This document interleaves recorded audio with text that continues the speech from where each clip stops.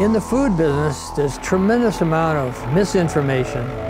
I mean, if you want to feed your family healthy food, you got to ask a lot of questions.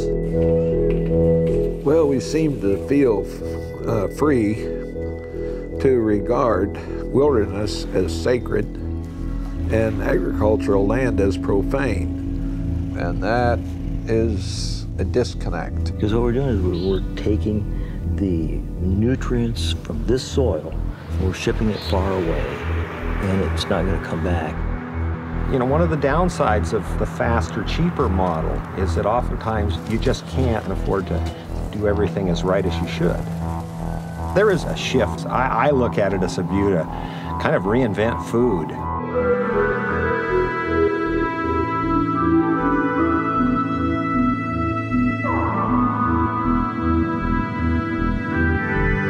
I've always believed that we need a revolution in society.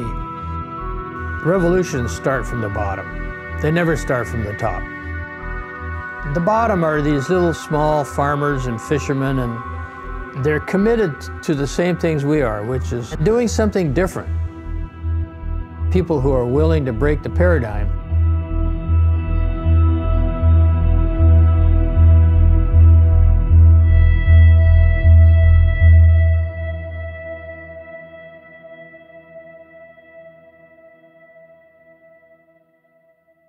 I've always thought of, my company, Patagonia, clothing company, as an experiment. Making decisions based on quality and responsibility. And I can tell you that it's not an experiment anymore. I've proven to myself it works. Now, applying that to food is another story. This is another experiment. But I think it's the most important experiment we've ever tried.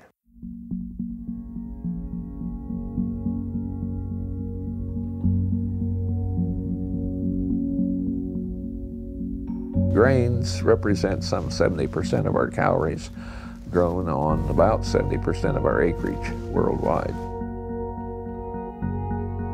Our crops that we currently grow for grain are all annual plants. An annual plant is one you have to plant it every single year. And that process involves disturbing the ground, creating a space for that seed. That plant comes up, you harvest it, it dies, and then there has to be a period of resetting the stage, preparing to plant again. Pretty soon we have degradation of soil happening as a rule when we start growing annual grain crops. Every time you grow cotton or corn or whatever, you're losing topsoil, and you can't do that forever. Regenerative agriculture actually builds topsoil. Wes is doing the most important thing in agriculture in 10,000 years. Soil is more important than oil, and as much of a non-renewable resource as oil. The rate of soil development and this sort of thing, it's a very slow process, I can tell you that. The soil of the Midwest took thousands of years to develop. I was hired at the Land Institute in 2001 primarily to work on what we called perennial wheat. This was a program where we're crossing wheat with a perennial grass. We have perennial plants that we eat that are apples, pears, nuts. But when it comes to something that is the staple of the human diet on large scales, we don't have any options. So we're trying to bring the perenniality of the perennial grass with the features of wheat that we like. Big seed, stuff we can make bread out of good yield. And we're trying to bring those two things together from different species. That's a very complicated, challenging task, and we're still working on that here. We have a lot of different experiments here with the intermediate wheatgrass, or kerns as we call it. But this is like the heart of the breeding program, where we put out huge numbers of plants. So plant breeding is sort of like looking for a needle in a haystack. You're looking for that thing that combines the traits that you really want. I think every one of us working here believes that we're in this project to make a real change. By having a large, massive root system that goes very deep into the soil, we're bringing carbon out of the atmosphere through photosynthesis, pumped down into the root system. If you have perennial mixes out there staying in the ground, the carbon that gets captured can then stay there. It's a way to recarbonize the soils. Kernza is sort of the first one out, and there's still a lot of work to do on it. When I first published on this, I said it's going to take 50 to 100 years. Well, you know, we're ahead of schedule.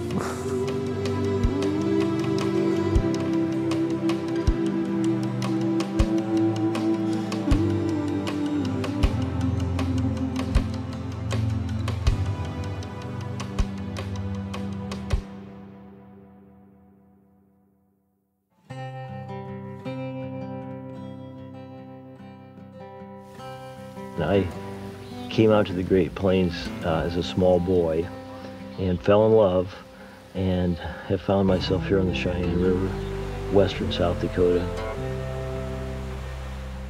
I bought my first cattle in the 70s sometime. I had them for probably 20 years there, and I thought, you know, this isn't quite right, because I was bringing them food constantly in the wintertime. In the summertime, I was trying to find shelter for them from the sun. It seemed like we were really being run by industry, by the chemical industry, by the feed industry.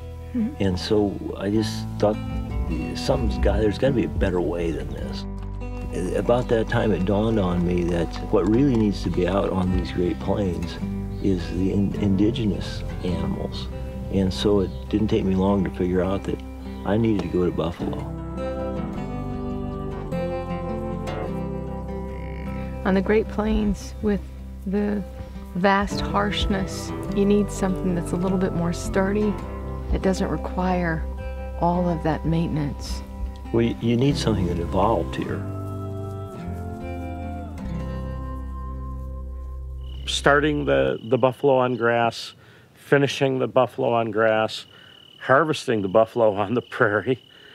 We don't have then the feedlot concentrations and the waste products from those feedlots.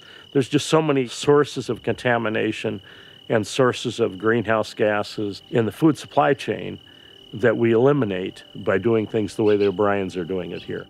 Cattle tend to eat the grass right down to the ground, where you're not going to see that with buffalo.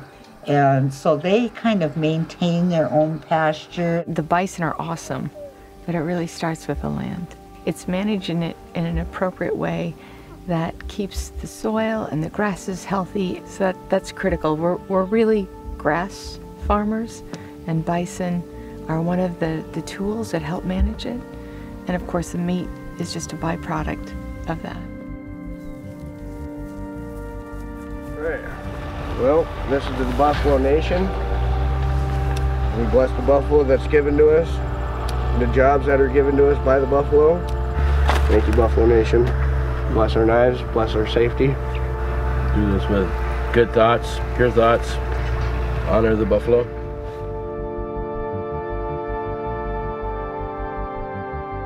The scientists that have been here this week is, to me, an affirmation of, corny as it may seem, what I've felt in my heart for a long time. You know, I've always thought that it's too bad that soil is sometimes thought of as synonymous with dirt, because it's not. It's really more like gold. The fact that this stuff is pumping, you know, carbon from where it's doing bad stuff to where it does good stuff. We're here actually doing the sampling of the soil and measured for its carbon level to understand statistically whether there's differences in the different pastures that have been grazed by buffalo. So we've succeeded in doing quadrant number 1 of Uno. 149 more to go. What we're hoping is that we can develop bison ranchers on the reservation who have that spiritual and cultural connection to the buffalo, so that we're raising them in a manner that is appropriate for our relationship with the buffalo. We have to take a lesson as a human civilization and begin recognizing with humility that these plants are far better than anything we've ever conceived of. They sequester, they build organic matter, they create soil health, and the grasslands can be improved greatly by putting bison back on the landscape. The thing that I try to keep in mind is that that in some ways, every species is of equal value. They all have their place. You know, the chemistry, the ecology of the landscape, and the relationship with people can be reinvigorated. So what a spectacular opportunity.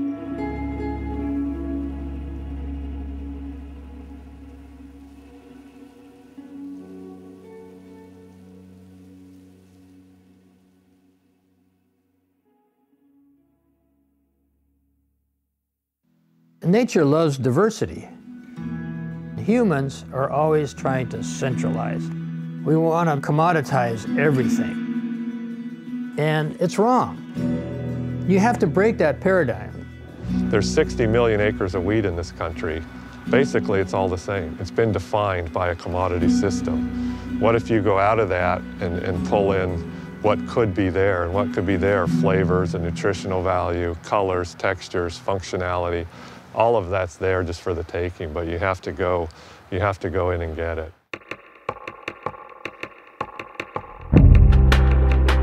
Most of the grain that's going into the bread you eat, the beer you drink, is grown on huge acreages. Most likely that's only one variety. The more corporate the plant breeding becomes, the less varieties we have available to us and the less genetic diversity. And that's really scary because we're going to rely more and more heavily on pesticides. So this is WSU Mount Vernon. It's a small version of Washington State University. It's nice just to come in early each day and watch the whole thing unfold. The sun, the weather, the plants. We're kind of in an eternal spring here. The students are going to do crosses here, and basically you just take pollen from one parent and put it on another. We don't call this genetically modifying, we're just making a hybrid the way that's been done for thousands or tens of thousands of years in nature.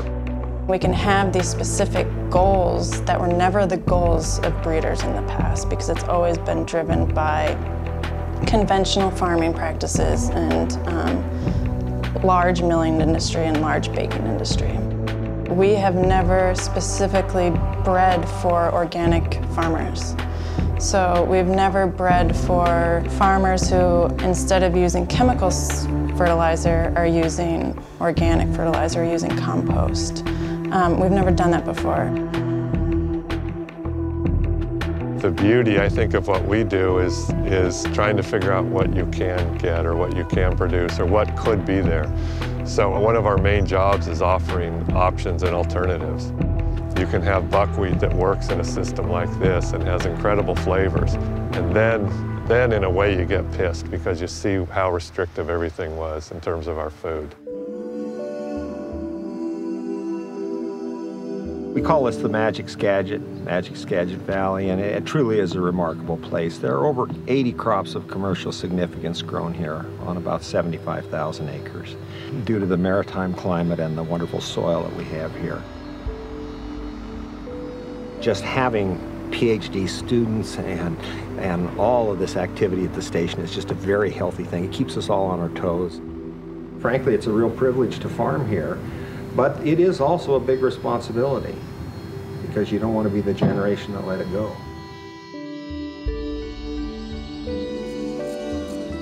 Our main goal is to first make what we do work for the farmer.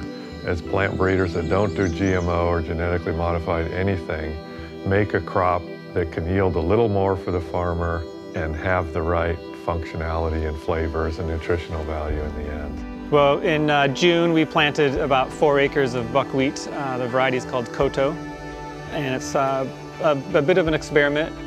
This is a much more viable crop than growing feed barley. It's going for a human food crop as opposed to a feed crop, which typically is very low value. It would be easier if the whole valley was one crop. You know, we just went and did that crop and sold it on contract. But I think it's healthier for the farmer to have this diversity. It's healthier for the soil. It's healthier for the community.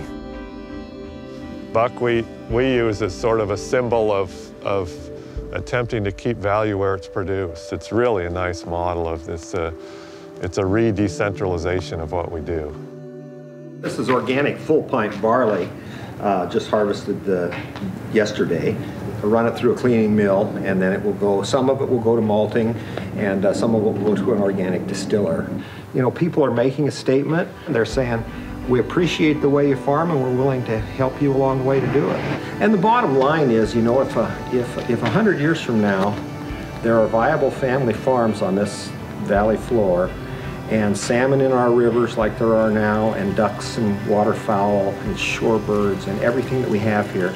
If 100 years from now all that still exists, everybody wins.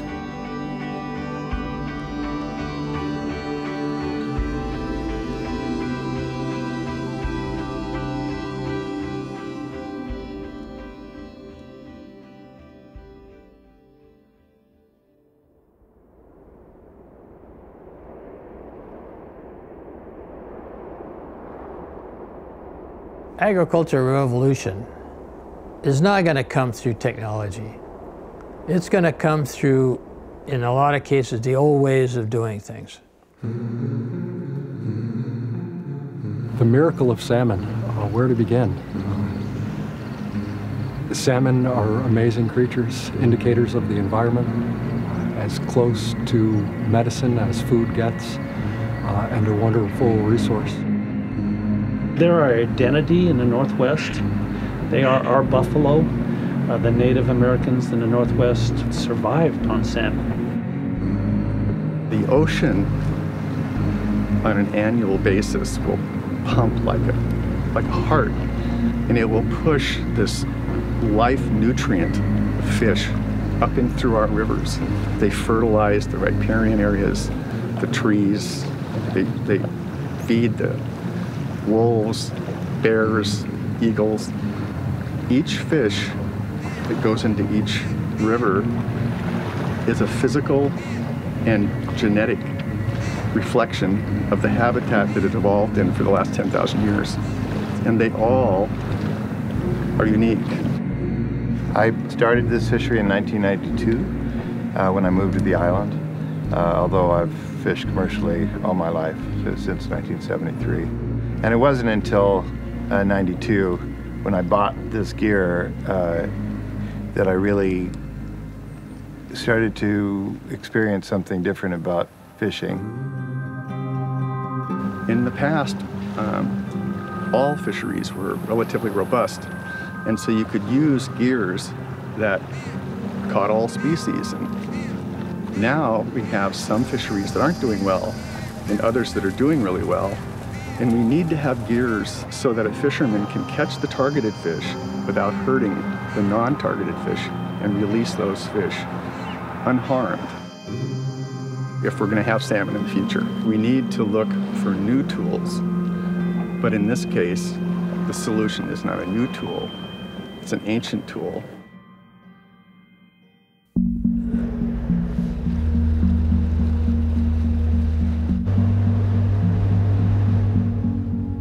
Well, out here on Lummi Island, we're looking at what's called a reef net fishery. And actually this fishery, in slightly different form, but the same similar technique, has been used for thousands of years out here by First Nations.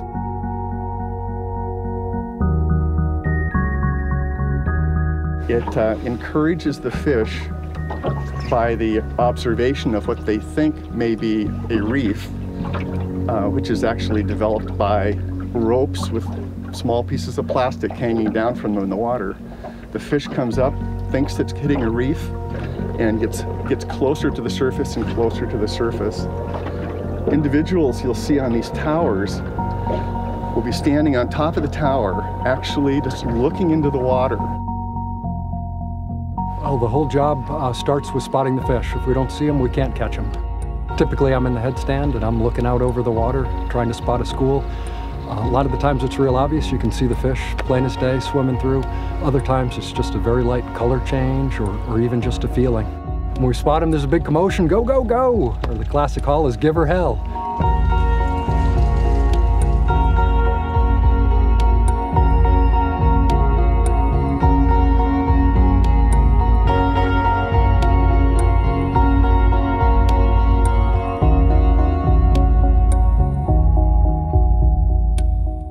instead of many fisheries where they're caught by their gills, they're just trapped in a purse and they slide them off into a live trap. We'll haul the fish in, gently roll them in a pocket into our live well, immediately sort any non-targeted or protected species right back into the water to swim. And then the fish we do keep one by one, we'll individually handle, bleed, and immediately put onto slush ice.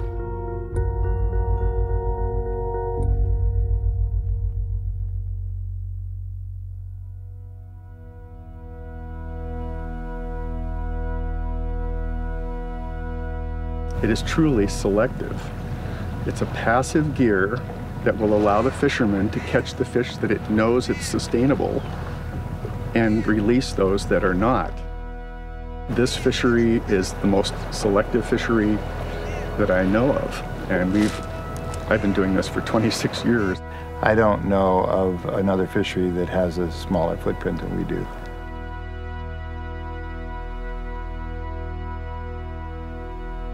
The whole process, being able to target species so tightly and to basically have no bycatch. No other fishery can do that. Without reef netting, a lot of these people would not be here. It's not just a job. People are passionate about our fishery and what we do here. It matters how we do things, the way we individually handle fish one by one, the respect that we catch salmon with.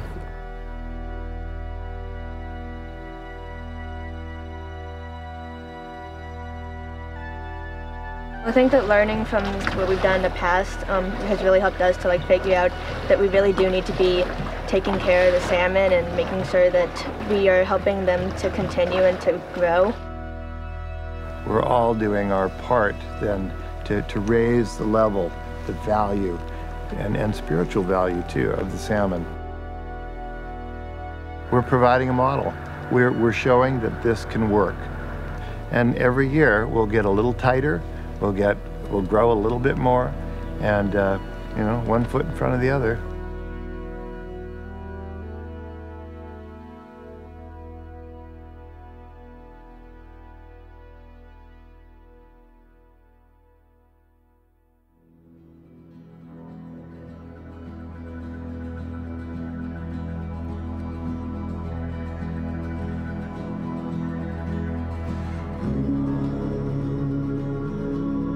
If you go through life not embracing the complexity, then to me you're not really trying. It's a bit lazy, right? Is to just accept what's handed to us, and there's no better example than food. I know Yvonne, he's been out and seeing these fisheries for his whole life, and he knows there needs to be a change. We all have a responsibility to leave this land better than we found it. I mean, I feel the earth moving here a little bit, and I'm so glad to be part of it.